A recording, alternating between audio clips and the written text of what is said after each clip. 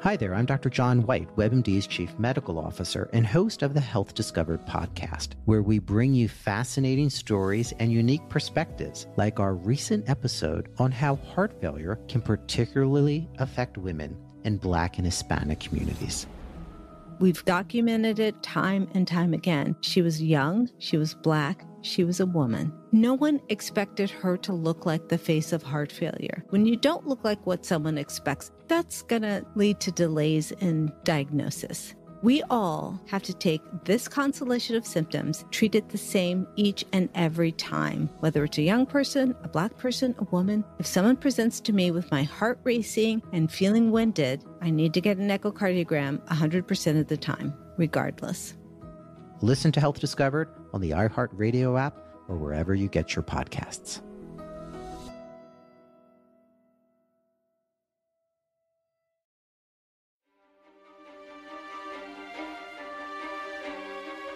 From the wilderness of Kodiak Island, Alaska, this is Murder and Mystery in the Last Frontier with your host, Robin Barefield. In a land full of peril and vicious animals, humans are the most dangerous predators of all.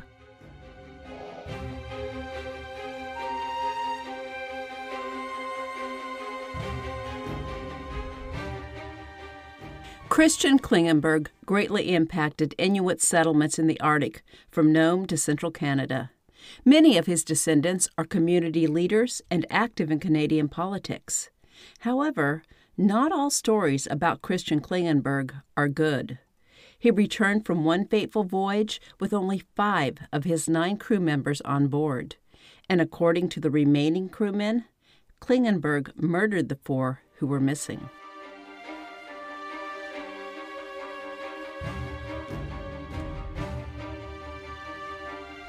Welcome to Murder and Mystery in the Last Frontier. I'm your host, Robin Barefield, and I'm broadcasting to you from the heart of the Kodiak National Wildlife Refuge on Kodiak Island in Alaska.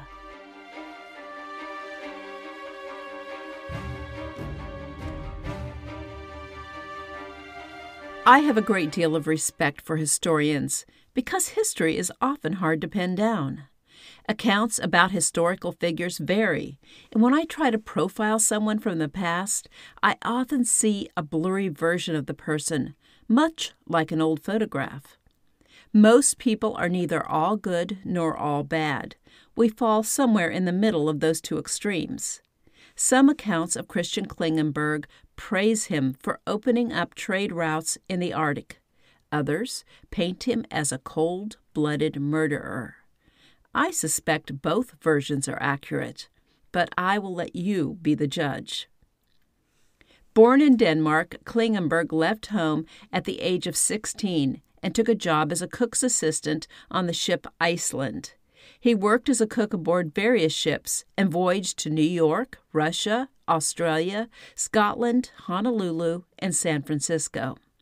It wasn't until he arrived at the Inuit village of Point Hope on the ship Emily Schroeder that he fell in love and knew this was the region where he wanted to spend his life. Klengenberg reached Point Hope in 1893 when he was 24 years old. He jumped ship and married an Inupiaq woman he called Grimnia. Her Inupiaq name was Kimnik. These terms can be confusing, so let me attempt to explain. Inupiat is the singular form of Inupiaq. This story takes place in both Alaska and Canada. In Canada, the term Inuit is used for both Inuit and Yup'ik peoples. In Alaska, Inuit is not a spoken language, so the relative terms are Inupiaq and Yup'ik. The word Eskimo is often considered derogatory and has fallen out of favor. Kimnik taught Klengenberg how to snare ptarmigan and set out trap lines. Always the adventurer, Klengenberg soon signed on to a whaling boat, and by 1894 he was the pilot on the whaler Orca. He sailed to Herschel Island, an island in the Beaufort Sea that lies 3 miles off the coast of the Yukon in Canada. At Herschel Island, Klengenberg signed on to the whaler Mary D. Hume and spent the summer whaling in the Beaufort Sea. When he anchored the ship near Banks Island, an island west of Victoria Island in Canada, Klengenberg went ashore and was surprised to find footprints in the mud. Whalers had long believed Banks Island was uninhabited. Klengenberg decided someday he would return to Banks Island and trade with the Inuit who lived there. Klengenberg returned to Point Hope and spent the next decade raising and supporting his family by hunting and trapping. In 1905, Captain James McKenna became impressed with Klengenberg's knowledge of sea ice and hired Klengenberg to sail with him and his two ships, the Charles Hanson and the Olga, to Herschel Island. McKenna soon put Klengenberg in charge of the Olga, and the two ships headed east into primarily uncharted waters to trade with the local people.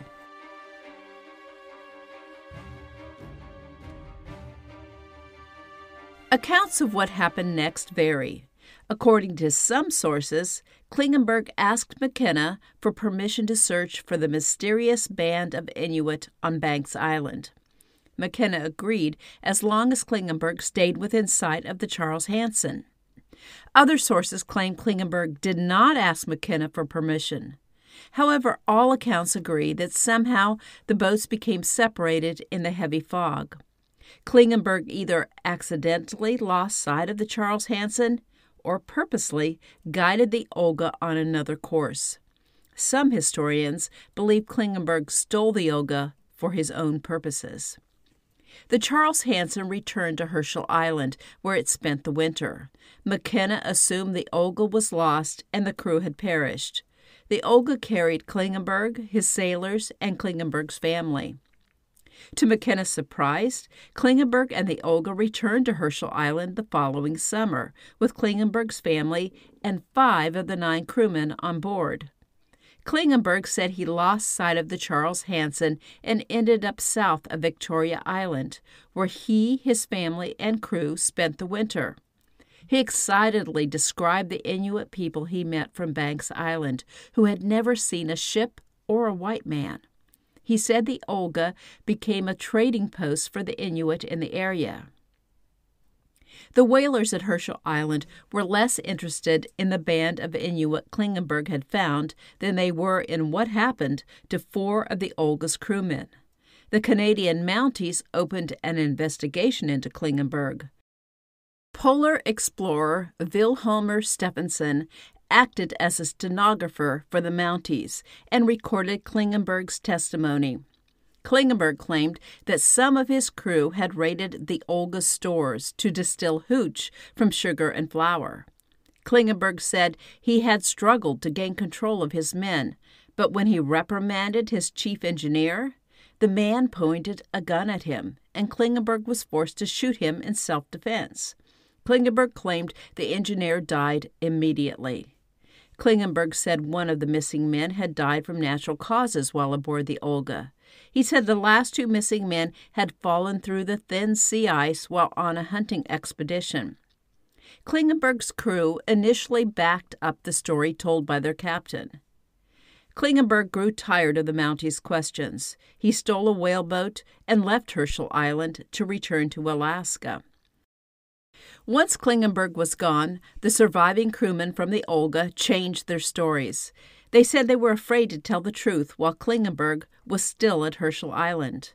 According to the sailors, Klengenberg had called them on deck as the Olga approached Herschel Island. He said, "Boys, you know the penalty for killing 5 men is the same as for killing 4. You know what happened to the 4 of you who are not here today. The same thing will happen to the first man who tells on me, and maybe to the second and third."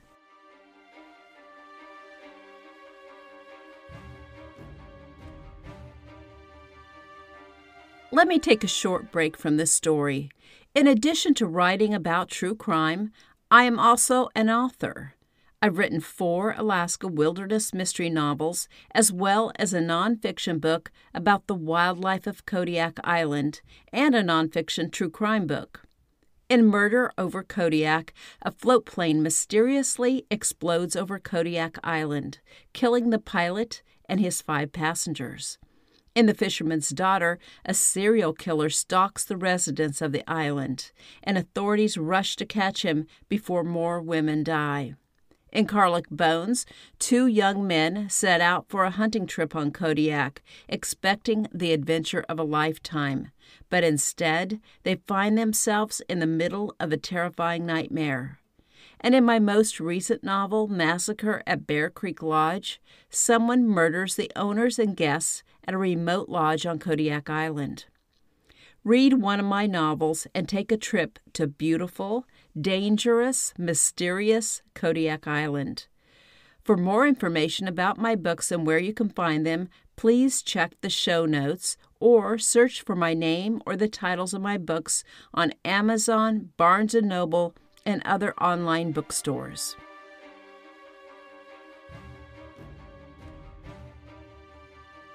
According to Alfred Carlson, a cabin boy on the Olga, the chief engineer, Jackson Paul, did level a gun at Klengenberg. But then he said he would not shoot the captain if Klengenberg forgot the incident and didn't beat him up. Klengenberg agreed, but 4 days later, Carlson heard 5 shots. Carlson found the wounded Paul still alive and lying in his bunk. Paul told Carlson that he had been reading in his bunk when Klengenberg told him to fetch wood.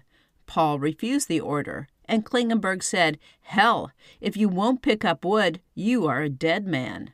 And then Klengenberg shot the engineer. Jackson Paul refused to die, so Klengenberg ordered the cook to poison him. The cook agreed, but then substituted sugar for the poison. According to Carlson, Klengenberg paced the deck until he could stand it no more, and finally he walked up to Paul in his bunk, put a pistol to Paul's head, and killed him. The crewmen told the Mounties that the 2 men lost while hunting had witnessed Klengenberg murder Paul. The men were hunting with Klengenberg when he claimed they fell through the ice, but the sailors believed Klengenberg murdered the 2 men to keep them from testifying against him. The 4th man did not die of natural causes, as Klengenberg had claimed. He, too, had witnessed Klengenberg shoot Paul, so Klengenberg ordered him chained in the ship's hold. The man died of either starvation or exposure. Britain, Canada, and the United States took a keen interest in the suspicious deaths on the Olga.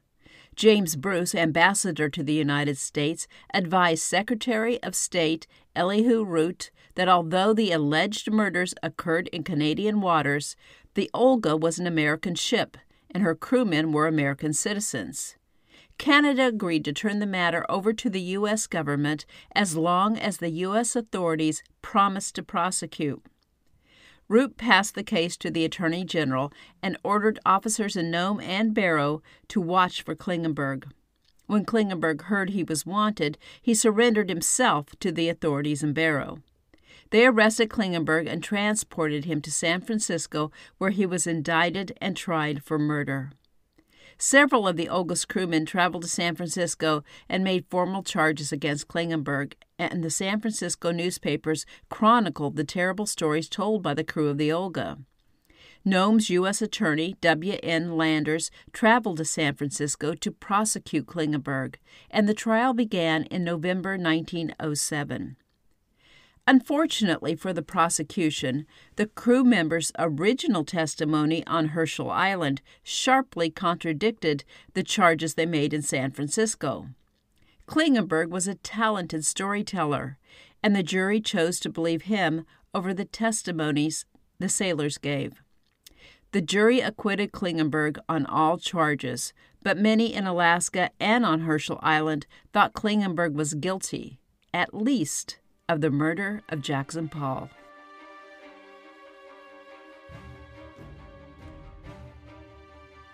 Klengenberg and Kimnick had a large family, and Kimnick and their children were an asset to his trading career because they could communicate with the Inuit people in Western Canada. Klengenberg was the first white man to trade with the Inuit on Victoria Island, and his daughter Weena often accompanied him as an interpreter. Klengenberg established several trading posts, including a permanent post at Reimer Point on Victoria Island. For many years, he was able to avoid customs laws regulating the trade between the U.S. and Canada. The border between Canada and Alaska lay slightly west of Herschel Island. However, in 1924, the authorities finally cracked down on trade in the far north between Canada and Alaska. In 1924, when Klengenberg sailed his ship, the Maid of New Orleans, from Alaska to Canada, headed toward his trading post on Victoria Island, authorities informed him of a policy prohibiting American ships from bringing foreign goods into Canada. Klengenberg asked for permission to deliver supplies to his immediate family. The authorities agreed, but said he would need to pick up a Royal Canadian Mounted Police constable to accompany him to Victoria Island. Klengenberg complied, but on the return trip, RCMP Constable MacDonald disappeared, and searchers found only his parka and a notebook in the icy ocean. Constable MacDonald was not only a policeman, but was also the grandson of Sir John A. Macdonald, the first Prime Minister of Canada and the founder of the Royal Canadian Mounted Police. The RCMP carefully investigated the incident. Considering Klengenberg's suspicious past on the Olga, some suspected him of murdering Constable MacDonald.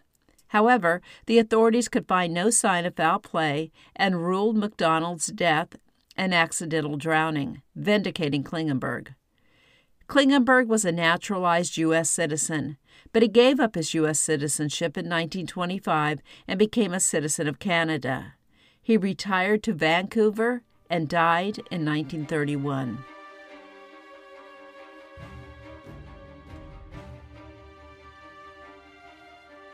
What happened to the 4 crewmen who perished on the Olga in the winter of 1906? Klengenberg admitted to shooting and killing Paul, but did he shoot him in self-defense, or was it cold-blooded murder? If, as some historians believe, Klengenberg hijacked the Olga and its crew to search for the band of Inuit on Banks Island and establish new trading partners, then maybe the crew revolted. Klengenberg perhaps killed the 4 sailors because they disagreed with his decision not to return to Herschel Island with McKenna on the Charles Hanson. Did Klengenberg also murder Constable MacDonald to silence him from reporting Klengenberg for unlawful trading practices? Klengenberg was never charged with the crime, but some folks remained suspicious. Christian Klengenberg made his mark on history as a pioneering trader in the far north. Was he possibly also a serial killer?